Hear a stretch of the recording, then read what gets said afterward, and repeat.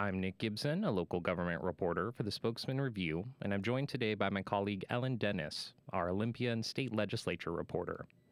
We're here today to speak with Washington Attorney General Bob Ferguson, a Democratic candidate for governor. Bob, welcome. Oh, thanks for having me. Really appreciate it. Well, thanks for being here today. To start, we wanted to kind of give you the opportunity to make your pitch. Why should voters cast their vote for you in the August 6th primary? Well, I think if somebody wants a governor who's not a status quo kind of politician, who's ready to lean into the changes we need to make as a state to address the challenges we have, but at the same time protecting the freedoms and the rights that we have, I think I'm the right fit and have the right experience to do that. And in terms of Spokane specifically, hey, I'm a candidate that's actually lived in Spokane. I've worked in Spokane, and I launched my campaign for governor in Spokane. So I'll be a governor for the people of Washington State in all 39 counties. I've lived and worked on both sides of the mountains, and that's an important perspective to bring to this race as well. Well, thank you. Ellen, do you want to take the next question? Yeah, thanks, Nick. Thanks so much for being here today, Bob. I'm curious if the Climate Commitment Act is repealed through the initiative on the November ballot and you're elected to be Washington's governor, how would you address that in office? Well, look, we'll have to cross that bridge if we get to it. First of all, I oppose the repeal of the Climate Commitment Act, which of course brings in hundreds and hundreds of millions of dollars to invest in good union jobs all across our state. It's good for jobs. It's good for our economy. It's good to ensure we have clean air and clean water.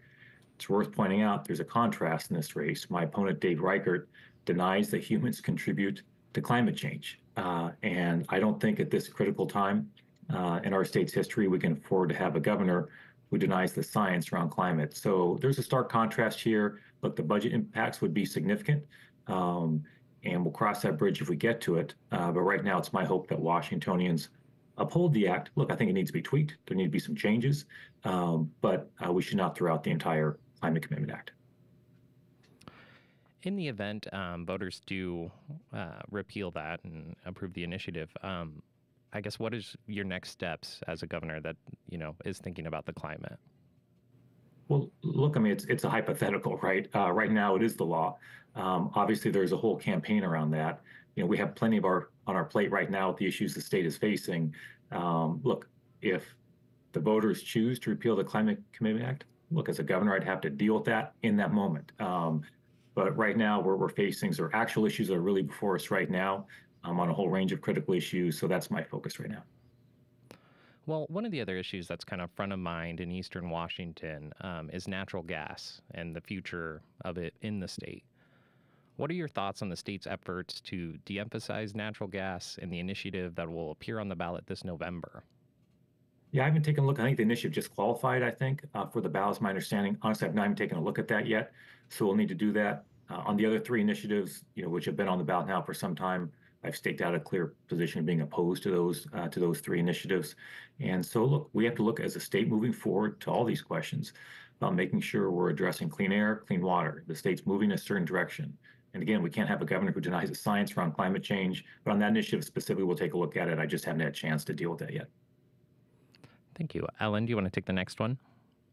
Yeah, kind of stemming off of that, with discussions about natural gas and moving toward clean energy as a state, there have been talks of building wind farms. I'm thinking specifically of the Horse Heaven Hills Wind Farm project.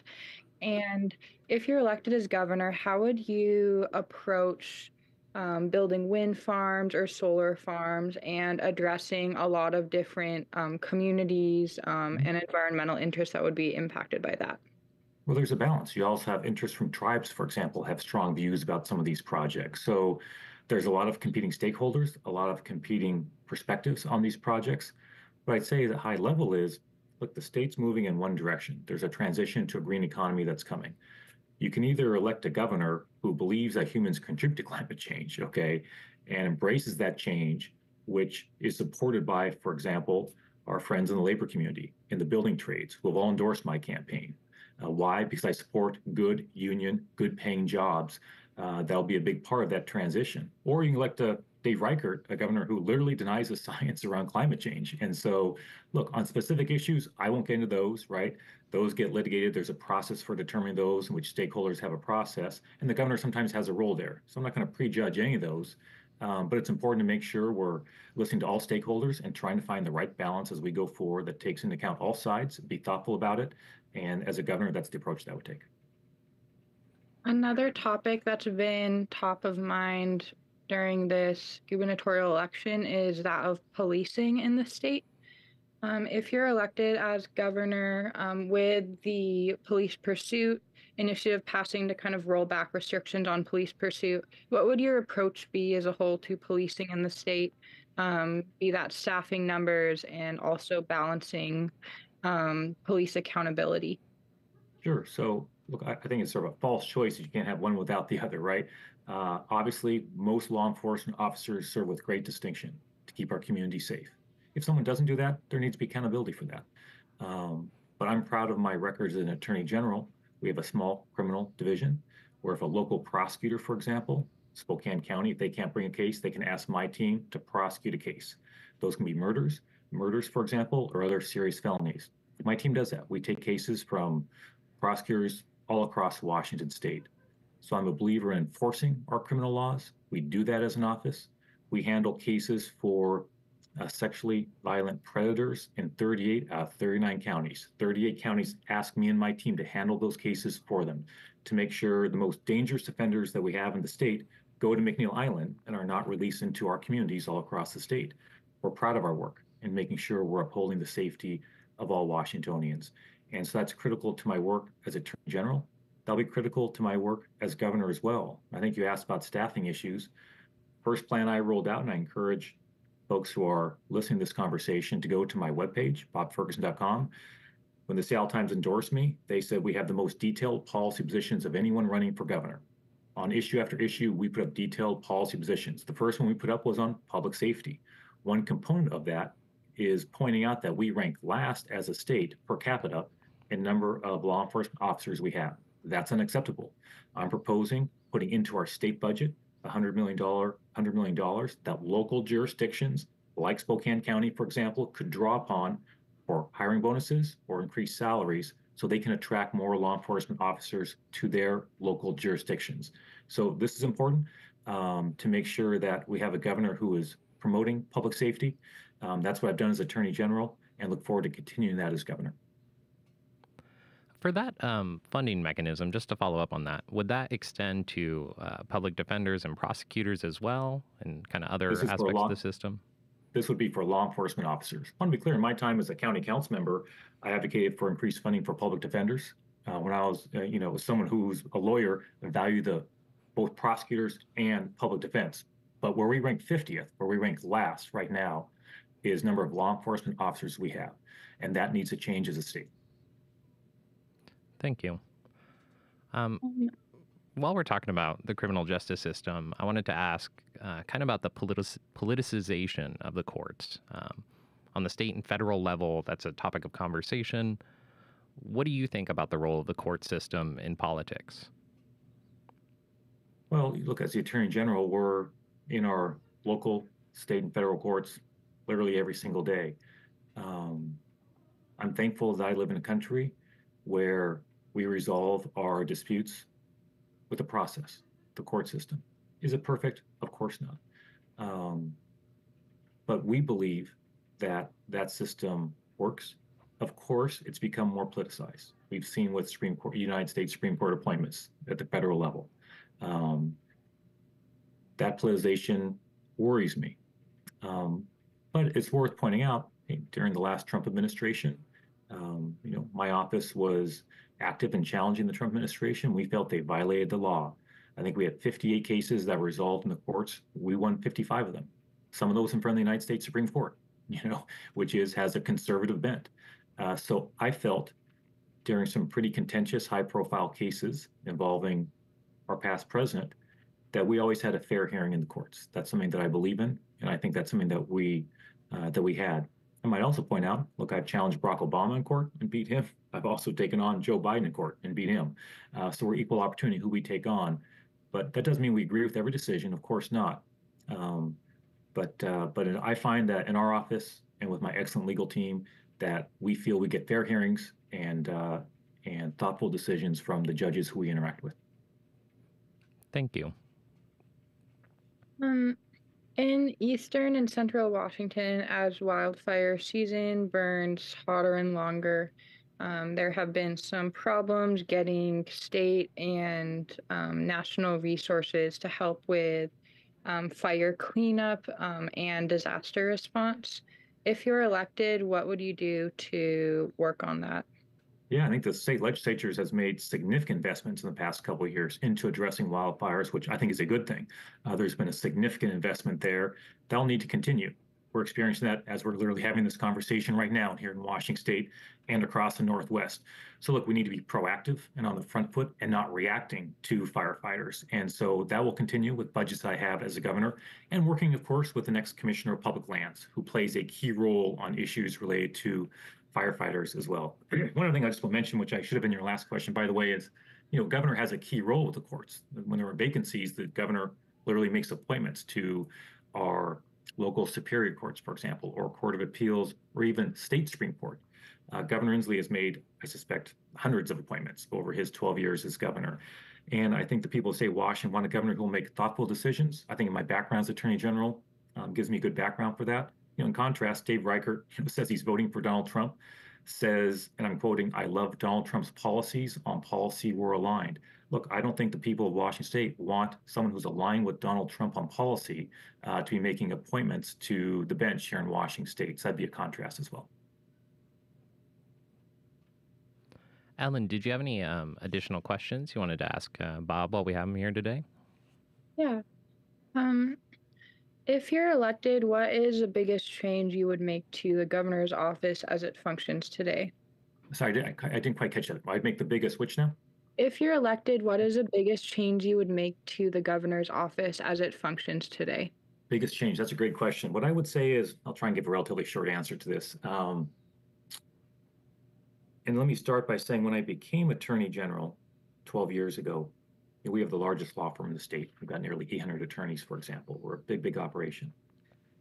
A big part of our work is we're the law firm for the state. We give legal advice to every state board, commission, agency. Very important work that we do. The other part of our work is, of course, being the law firm for the people.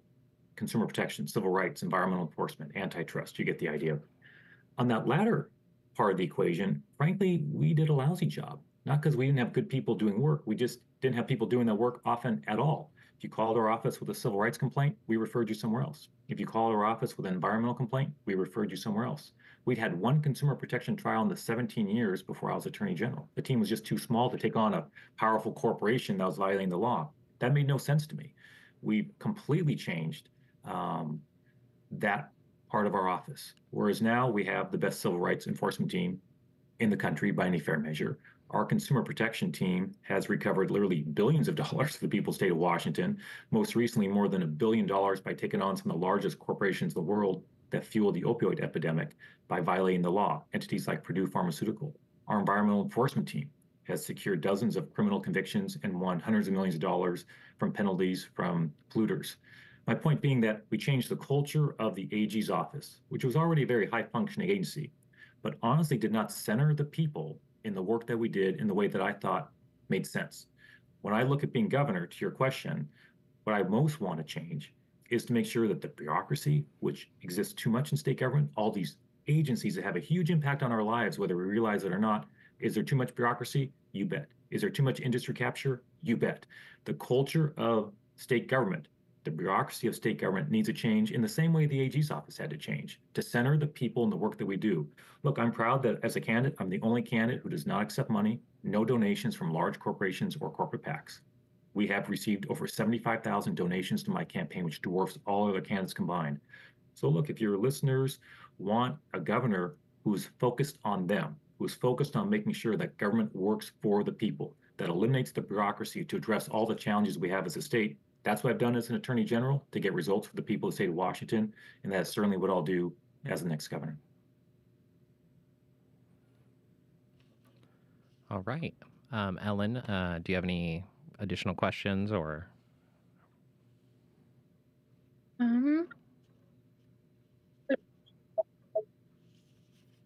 Do you have anything else that you wanted to ask about? I think just to wrap up. I would just add, we haven't talked about reproductive freedom, which, by the Yeah. way, is a pretty critical issue for the people of the state of Washington and the post-Dobbs world. It's worth pointing out there is a very stark contrast in this race on that fundamental issue for the women of Washington state. Specifically, Dave Reichert is anti-choice. He voted multiple times in Congress, voted multiple times for a nationwide abortion ban that criminalizes doctors. In other words, he would have made abortions that are legal in Washington state illegal with his votes and would have criminalized doctors who performed abortions. Look, he was caught on tape speaking to a pro-life group saying that he would seek to unravel our state's reproductive laws. You have to take my word for it. The Seattle Times, when they endorsed me, highlighted what he said to that pro-life group and how that was contrary to public statements he made.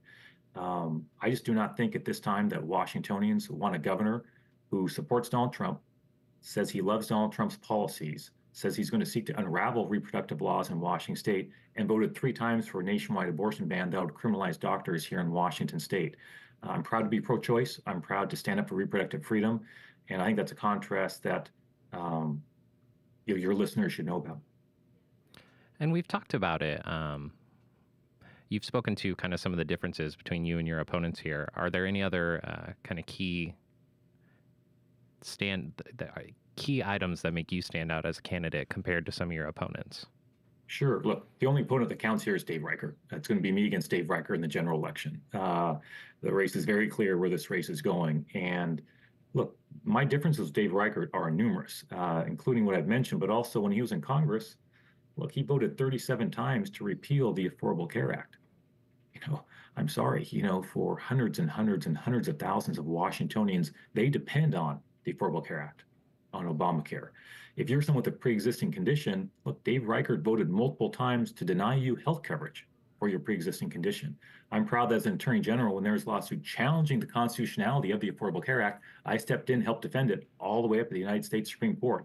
That is a fundamental difference between myself and Dave Reichert as well. On homelessness, I could go on, but on homelessness, his proposal to address the unhoused in our state is to send them to McNeil Island. McNeil Island is where literally my team sends sexually violent predators. That's where they are. It's a small island. Dave Reichert, he said this over and over and over to reporters, that he seeks to send the unhoused, our homeless population, to McNeil Island. I'm not sure where to start with such an unserious idea for such a serious issue. So on issue after issue, there's a stark contrast with me and Dave Reichert. That is who I'll be running against in November. And he's got a consistent pattern of saying one thing to reporters like you and something else entirely behind closed doors. That was pointed out by the Seattle Times when they endorsed me. By the way, the Seattle Times endorsed Dino Rossi over Chris Gregoire, Rob McKenna over Jay Inslee, but endorsed me over Dave Reichert. And a key reason was because they said Dave Reichert over and over says one thing to the public and something else behind closed doors to his mega supporters. So there's a clear contrast there as well. Well, Bob, thank you for taking the time to speak with us today. Is there anything else you'd like to share with the voters ahead of the primary? No, looking forward to getting back to Spokane to watch Gonzaga play. I get back there with my son every year to watch them play, so we're big fans and love my time there. Had dinner at the Elk restaurant, literally, I think every night when I was clerking for a federal judge in Spokane. So love my time there and look forward to getting back. Thanks a lot for having me. Yeah, thanks so much for being here. Great. You bet. Have a great day, you guys. You too. You too. Bye.